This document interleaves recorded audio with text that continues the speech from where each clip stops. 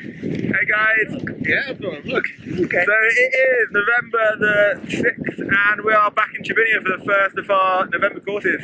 We have been greeted with the perfect starting conditions. It's snowed around about a foot, the sun's just poking its head out and it should be a fantastic week. I'll just pan round in a second so you can see what the snow's looking like. We'll keep you updated on how the guys are coming on during the week.